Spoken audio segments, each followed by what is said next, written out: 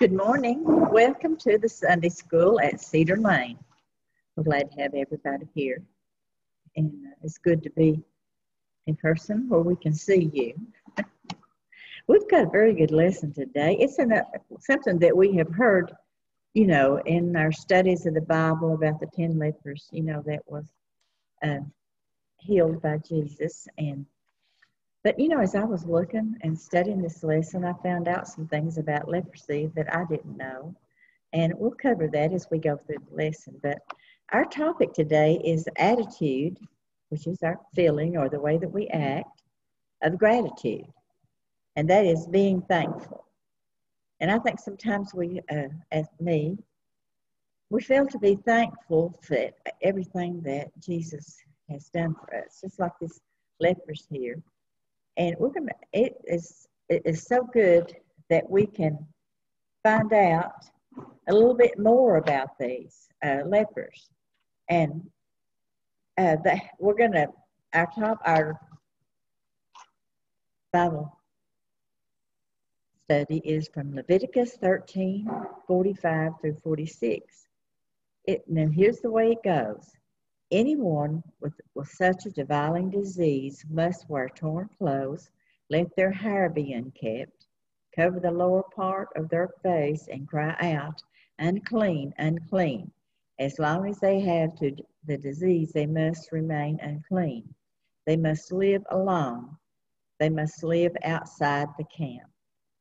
So here tells you how the lepers were treated back in the Old Testament, and it's still carried over into the New Testament. And this is Luke 17:11 through 19. Now on his way to Jerusalem, Jesus traveled along the border between Samaria and Galilee. And as he was going into a village, 10 men who had leprosy met him. They stood at a distance and called out in a loud voice, "Jesus, Master, have pity on us." When he saw them, he said, "Go show yourselves to the priest." And as they went, they were cleansed. One of them, when he saw he was healed, came back, praising God in a loud voice. He threw himself at Jesus' feet and thanked him. He was a Samaritan. Jesus asked, "Were not all 10 cleansed? Where are the other 9? Has no one returned to give praise to God except this foreigner?" Then he said to him, "Rise and go. Your faith has made you well." There's a lot that I could say about that, and maybe when we get on into the lesson, that's the last verse. But let's look at the verses individually. Where they were talking when anyone with a defiling disease must wear torn clothes, and because, they had leprosy, they had to live outside the camp. And the only way they could survive is with their family taking care of them. Nobody would go around them because, you know what this sort of reminds me of? It sort of reminds me of this COVID that we've had. When I was studying, I thought, this is sort of like what we had when we had the COVID. Look how they were isolated, and the only people that could help them was the ones that knew what to do. And then no family or anybody could go around them. And then when they came home, they had to be isolated for so many weeks. And that sort of reminded me of these lepers, how they must have felt. Because didn't we feel sort of isolated when we had to stay home for the 2 weeks and we couldn't go out? We felt sort of isolated. And this was a terrible disease. And, I didn't realize this, but we had, let me pronounce it right, leprosariums. Now, this is sort of like a sanitarium where the lepers go. In 1936, here, this little girl was taken. She was 13 years old, and she was diagnosed with leprosy. And she had to be isolated from the other children, and she had to go to a place where there was lepers. And then I read this. There was one in the United States. It was located in Louisiana from 1894 to 1999. Now, we have come scientists and they have came up with things to treat this. Now called a disease. Now it's not called leprosy, it's called Hansen's disease. And when you have that, you've got to be quarantined, and until they get it under control. And so let's go on. And can you imagine? I thought, oh my goodness, Glenn knows, and I guess the other people know how you are. I can't stand for my hair to be unkept, and these people had to go. I don't know what the point was that their hair had to be unkept. And I can imagine how I would have felt if I couldn't have done my hair. Okay. And it says, of course, as long as they had the disease, they remained unclean, and they must live alone. They must live outside the camp. Wouldn't it be terrible to have? And I thought this too as I was studying this lesson about leprosy and how it could relate to us. Now, until we come to know the Lord, we are sort of isolated. We don't have a disease, but we don't have Him in our hearts, So we are really outside of other people because, the ones that know the Lord, and then here's us. Of course, we don't have to go to no camp or anything like that. But once we have accepted Him, then He has cleansed us and made us whole. That's what I was thinking when I was studying this. And, okay, now listen, this is a good point. Now, on the way to Jerusalem, Jesus traveled along the border between Samaria and Galilee. Now, the Jews would not go through Samaria, because they didn't get along with the Samaritans, because the Samaritans were of a mixed race. And so they would take the long way around, and it told, how long that was. Well, Jesus didn't pay attention to that. He didn't care. He went right through Samaria, and they were going to Jerusalem. So, and he said as he was going into a village, 10 men who had leprosy him, and they stood at a distance, so they knew to stand back, away from where nobody. And that is just so much like this COVID. I just couldn't get that out of my mind. How we wore our mask, we didn't touch, we sit 6 feet apart, and it just sort of reminded me of that. But this leprosy was really a bad disease. Sometimes you would lose limbs, and has anybody in here ever had psoriasis? I had that in my younger days, and I would say to myself, this looks like a form of leprosy, because it was white and scaly. Mine finally, I guess with age, got better, but it could be treated. So, okay, and here's what they said. They knew who he was right away. Listen to this. And he called out in a loud voice, or they called out in a loud voice, Jesus, Master, have pity on us. So they were wanting compassion from Jesus. And you notice that right away they knew who he was. They'd heard of him. They called him Master. And Jesus, have mercy on us. Now, is that not what we do when we ask the Lord into our heart? We ask Him to have mercy on us. Save us, dear Lord, from, just save us. That's what I have always called it, being saved. Okay, and that's what these were wanting. When he saw them, listen what he said. He said, "Go show yourselves to the priest." Now, a leper had to, when they were, healed or cleansed from leprosy, then they had to go to the priest, and the priest had to say that they were okay. Same with COVID and our doctors, right? You're okay. You can go home. You're better. And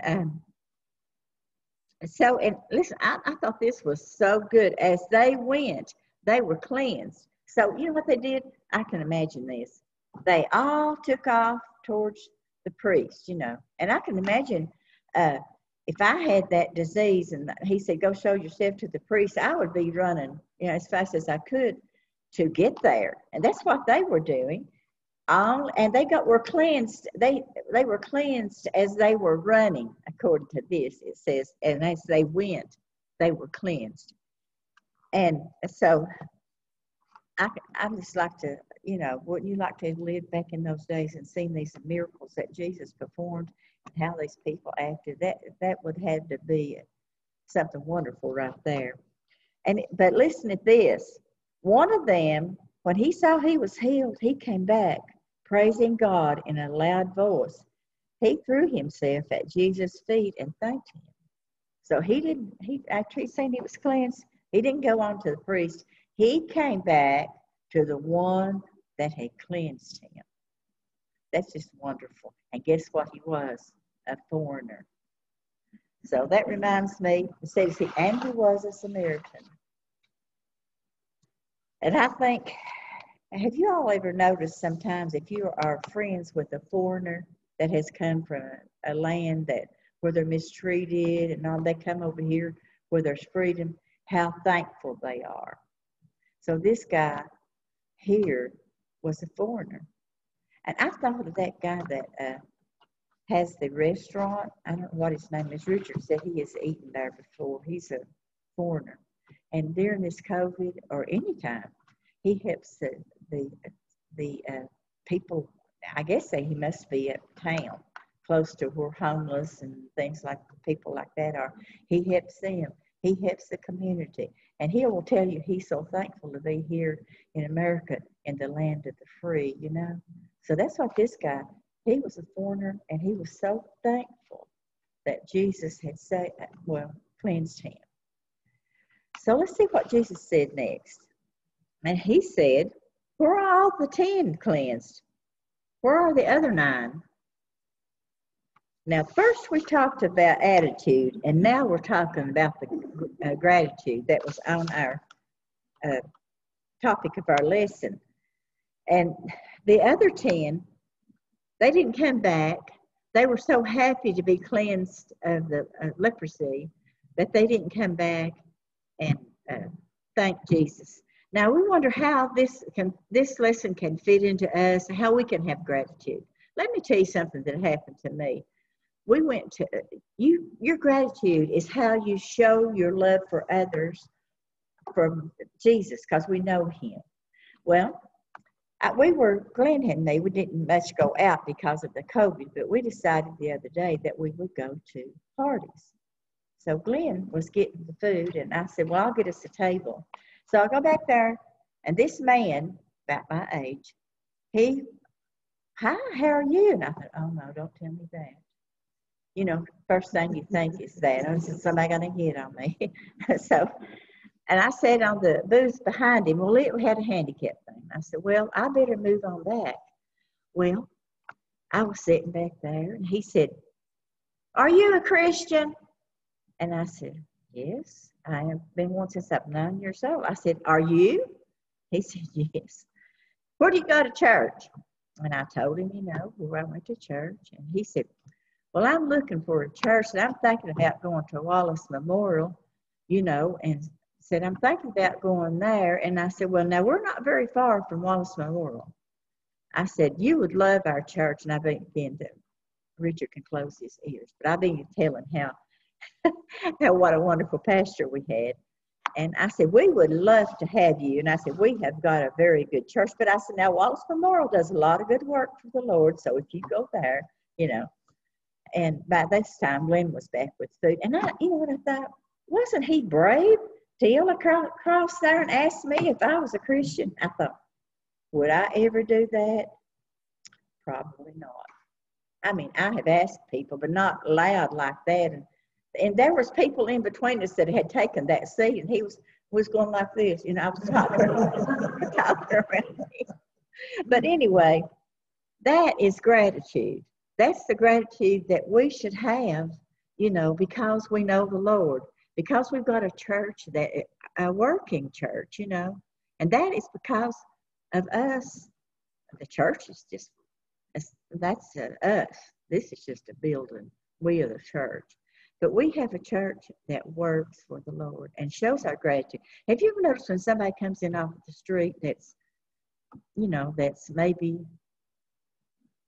I don't want to say this, maybe not as nicely dressed as us, or, they just come in. And most of the time, those people are wanting help.